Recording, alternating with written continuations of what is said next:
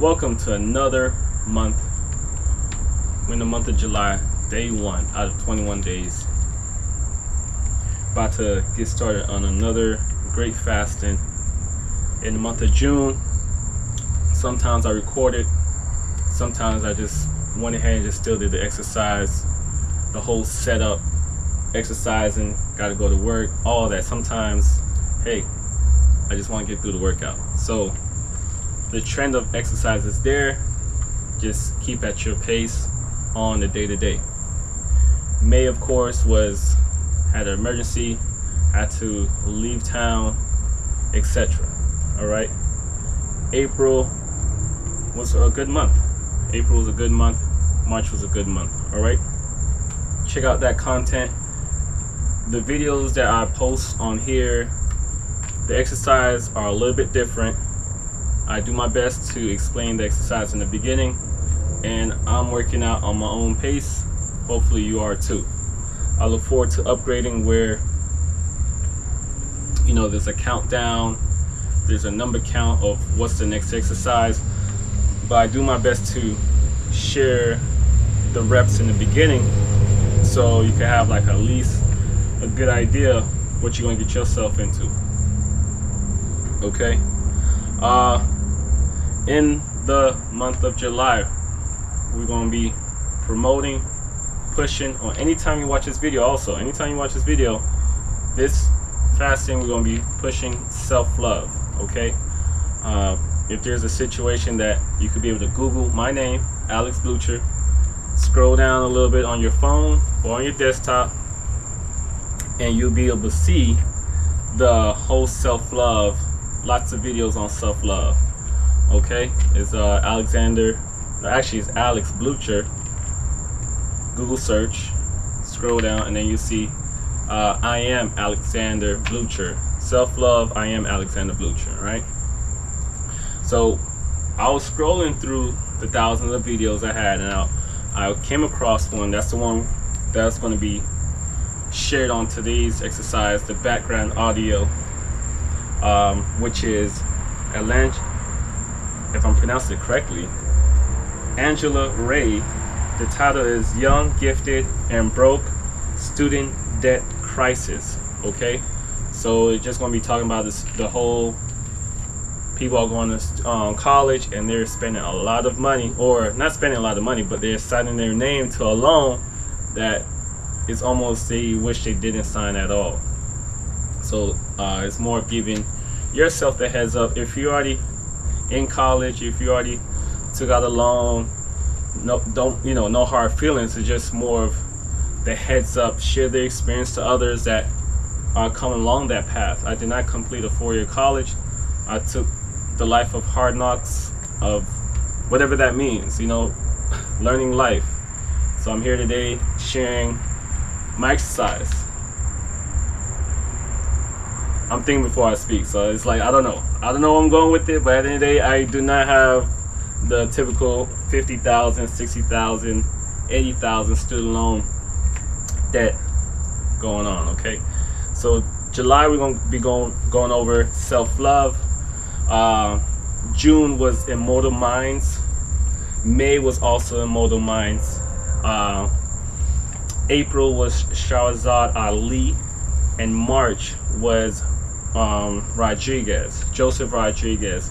Check out those YouTube videos. I do leave a link in the description. I do my best to leave a link in the description where if the exercise is not for you today, check out the YouTube videos, so at least you could be able to open in a part of your brain that didn't know was there with this access of information. Okay, these are some of the tools. Not all, but there's some tools I listen to on these YouTube videos. I use as part of my life just to keep my mind level-minded, where one day I'll be looking at my backyard from a mansion, just throwing something out there. One day I have my dream car. I don't have it now, it's okay, but working towards all that. All right, so let's get into the workout. That was a long intro. That was a July 1st intro. I have my intros for each month. I think the background is pretty good right now, but earlier was fireworks and loud music. Excuse whatever you hear in the background, you know, but we're about to get started on the exercise. All right, so today's exercise is the single leg. We're going up for the month of June. We did 10, we're going up to 20. So the single leg, we're doing 20 on each leg. The single leg lunges, sorry. And then after that, we're doing 20 squats. Last month was 1 minute, the deep squat. This month, we're in this fasting, we're doing the 2 minute deep squat, Asian deep squat, okay? I got my piece of wood right here, so I could be able just to use that to balance. I did it without the wood before. It felt like I had to find my balance. So I had this. I was doing a deep squat on this. It was very helpful. I'm doing on a thinner layer. Increasing to a plank. We did 1 minute plank in June. We're increasing it to 2 minute planks. Okay. If you cannot do a 2 minute plank, please do it at your own pace. Start off at 10 seconds. You can start off at 20 seconds. You'll know what your stomach area, your core area could be able to handle, okay? If you start shaking, if you're shaking, shivering, whatever, just be able to give it like 3 seconds and just stop, okay? The idea of doing a plank is to hold that position real nice and tight, and the muscles is doing this thing. The core muscles is doing this thing, okay? We're doing a side plank, 45 seconds on each side, times 2. So that's gonna be a burn. Hopefully I could be able to get through that. That's gonna be a serious burn. Upper body, we're doing the curl with the bricks. 20. We're doing the rip right, where we hold it for 7 seconds and we're doing the rip, or the rep 7 times, and the countdown sequence down. And we're doing the raises. Actually, I think I want to turn the raises. I keep it. We'll do the raises. We'll do the 20. God willing, with August, we'll switch it up. All right. So don't need to go through all that again. You know, you heard the exercise. Just a disclaimer, I'm not a fitness coach, certified fitness coach. This is all upon my experience. Self-body workout. Used to play football back in my days, run track, you know, so that's my disclaimer. All right, so please, my important thing to you, don't strain a muscle. Okay, if you feel any type of pull, please stop the exercise. It means a lot. All right. With that being said, we're about to get started. And listening to in the background, Angela Rye, Young, Gifted, and Broke, Student Debt Crisis. Have you ever heard the elders say money doesn't grow on trees? Well, I thought it did. I was a private school kid with a brand new car, a pocket full of credit cards, and a life filled with privilege. My daddy called it well off. And when I began school at the University of Washington, my college tuition was paid out of pocket. My parents' pocket, that is. Then my father's company fell on hard times. He had to shut his doors, declare bankruptcy, and just like that, my college dreams were in danger. What college fund? Where is the financial aid office? Who is FAFSA, and do I even know her? They said my parents, who were struggling to pay their own bills, made too much money to help me with financial aid. So I became one of the 45 million people who collectively owe more than $1.6 trillion in student debt. I had to ask my aunt, my grandmother, and even my godparents to co-sign my student loans. But I figured I'd just pay it all back when I became a big-time lawyer.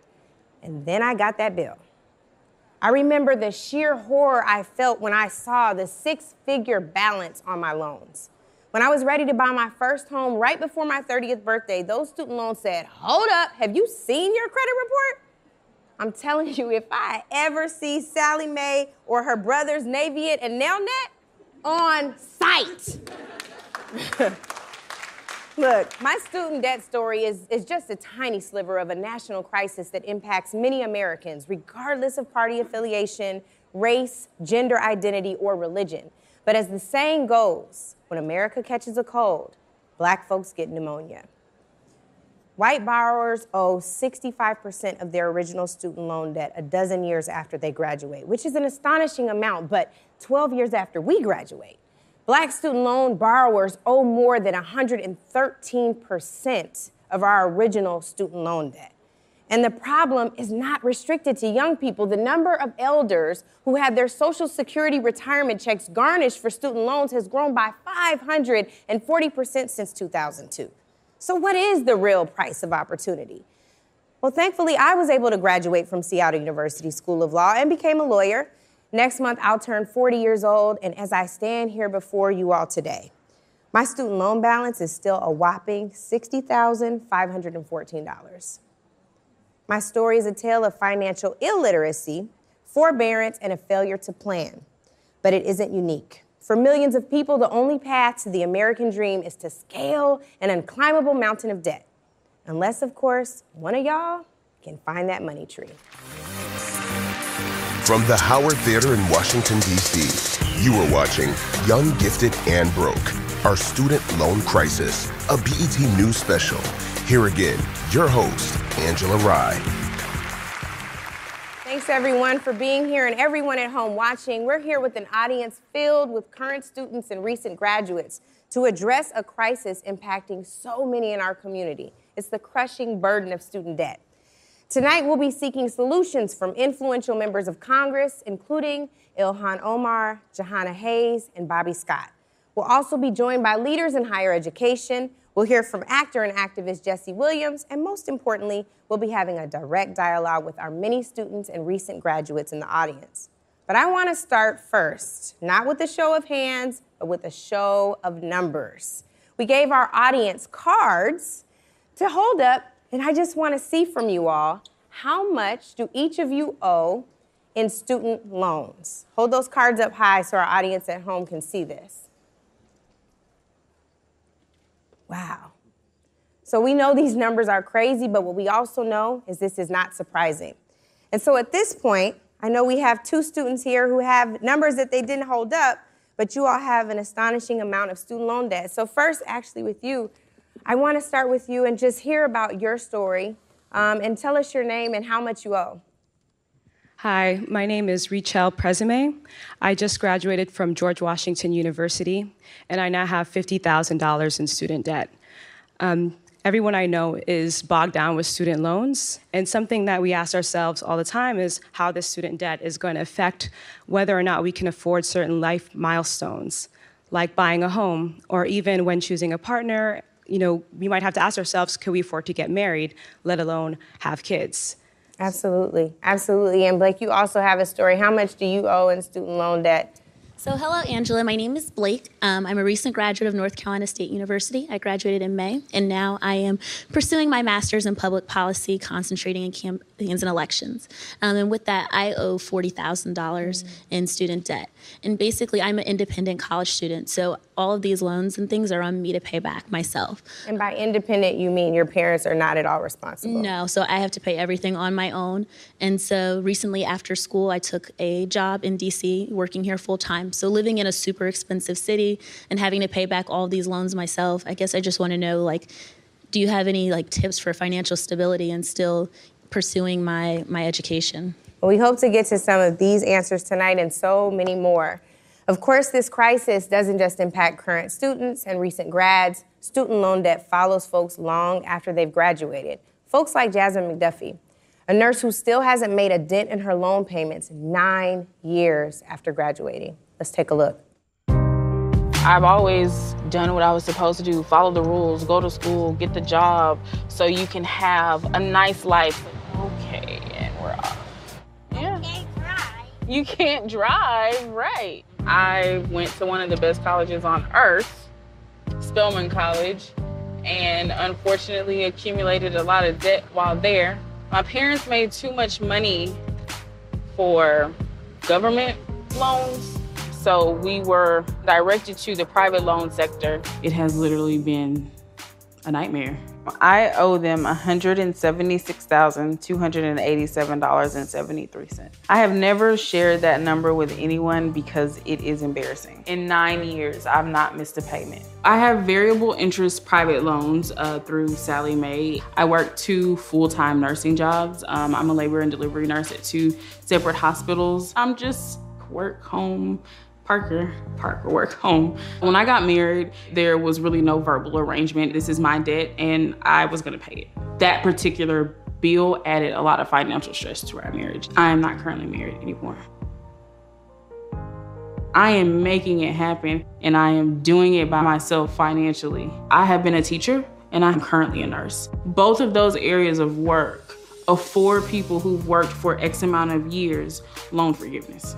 I am not able to receive that because I have private loans. It is the exact same loan company that other people are getting their loans forgiven through. Because of the word private, they're untouchable. You can't consolidate them. You can't send in income-based repayment documentation. I will be 63 when my last payment is made. I went to school for, to pay it back for the rest of my life? I can't get out of it. I don't know where to go for help. It is disheartening to know that the number is definitely gonna go up in December because I will then be out of interest-only payments. $1,800 a month is more than my current mortgage. If you're not in a place to get the full rides, the government funding, you are in a place to set yourself up for a trap. That burden, that stress, that emotion is real. I want to turn now to 2 people joining us who also know the issue of student debt all too well. Congresswoman Ilhan Omar is a Democratic congresswoman from Minnesota. Since arriving on Capitol Hill, she has focused on finding solutions to the student debt crisis. Congresswoman Omar, welcome to the show. Thank you so much for having me. And also joining us is Michael Arsenault, a New York Times best-selling author and Howard University alum. Michael's next book addresses his own student debt. It's titled, I Don't Want to Die Poor, and neither do I, Michael. Welcome to the show, Michael. Thank you for having me. So I want to start with you, Congresswoman Omar. You have said, like I said in my open, that you're one of 43 million with student debt in this country. Please talk to us a little bit about your personal story. Yeah, I'm one of 45 million. 45 million. 45 million. And you know, it's been part of my journey and one of the reasons that drove me to run for office. I also have a daughter. Not only do I have student debt, but I have a daughter that's going to college in 2 years. And so the realness of this burden that we all feel shackled with has been real for me. I'm one of the people who are unable to purchase the home that they wanted to. I'm one of the people that are putting off, right, the dream to own that business, to create the kind of investment they want in the future that they want to have. And this idea that we are supposed to get an education to jumpstart a life and have a pathway to success has not been one that has been guaranteed to most of us.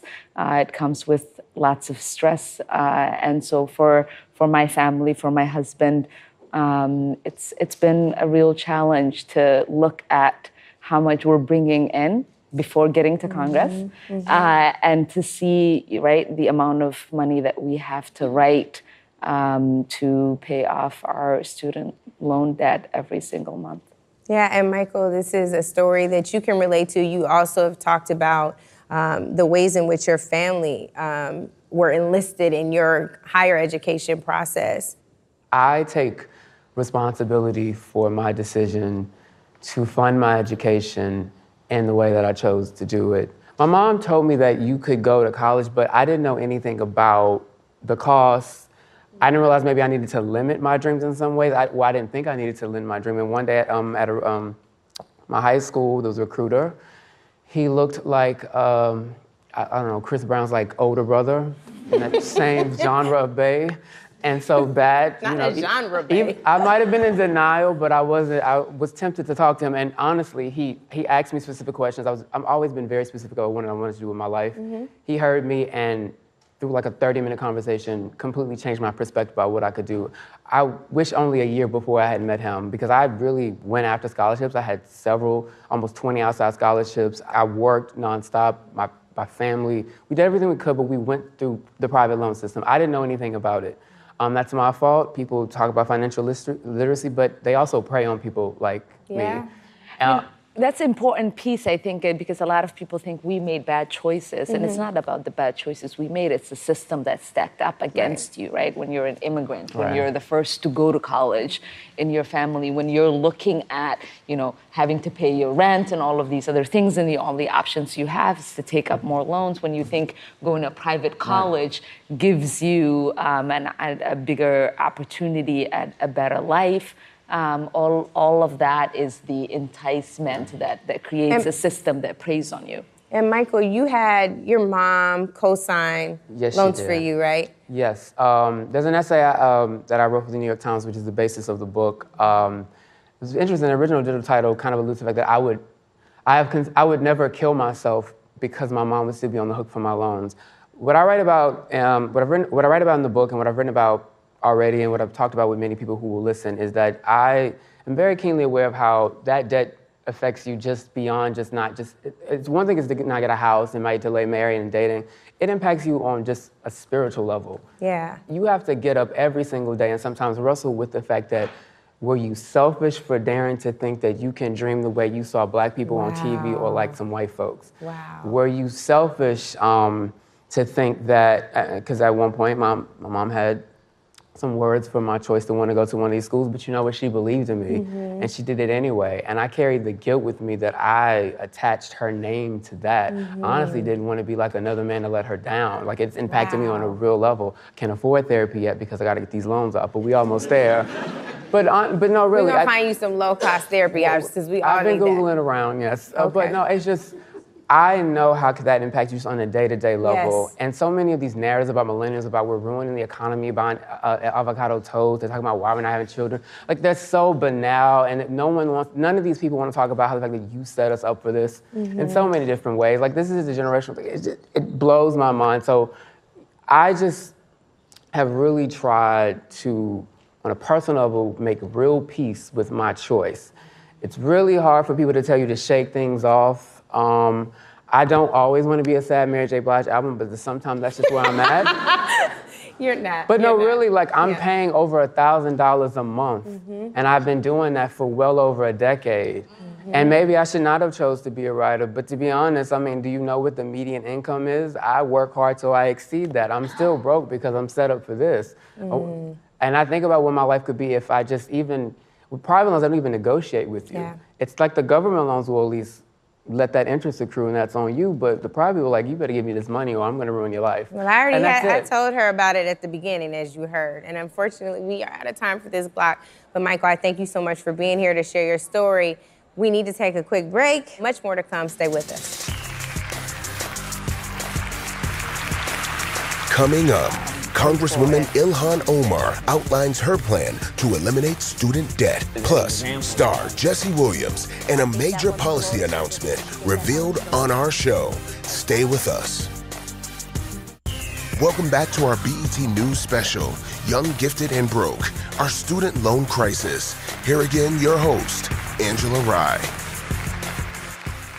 Knowledge is power, and tonight we are talking about how student debt is threatening the financial health of an entire generation of Black students and their families. The investment in higher learning is valuable, but is it too costly? Still with us is Congresswoman Ilhan Omar, and I want to welcome journalist Danielle Douglas Gabriel, who covers student debt for the Washington Post. Danielle, I want to start with you for a quick explainer in case anybody at home missed it. Can you talk to us a little bit about why the cost of college education is so high and how we got here? There are a couple of factors at play. There's been a lot of state disinvestment in public higher education in the last few decades. And when you lower the amount of money you're appropriating to public colleges, well, then they have to raise tuition, or at least they say they have to raise tuition in order to offset that money. we're also seeing a lot of those schools trying to attract out-of-state students, or in some cases just trying to attract students who can pay full freight. So they start building facilities that often are supposedly supposed to attract these students, but that comes at a cost, and sometimes that premium is paid by the students. But it is far more expensive to really deal with some of the educational needs of some of the student population that's come into our schools, dealing with their learning disabilities, having people on staff who know how to handle that to make sure that they have the resources to graduate. But the reality is, oftentimes, a lot of students of color are ending up at schools that don't have the resources to serve them entirely, and so they don't complete. Wow. And Congresswoman Omar, you have introduced. All right. So here's another great workout. Definitely had to pace myself. I was lightheaded, a little lightheaded before recording. So I was pretty surprised I was able to hold on to the workout. Straight ahead to the imperfection.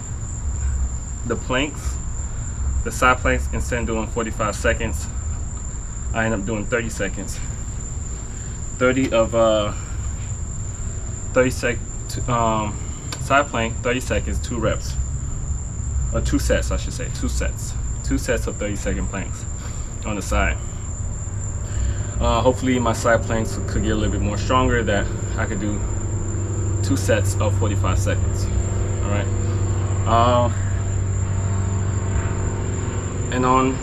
In all honesty, I think what we just did today was just increase the workout, so it wasn't really nothing new.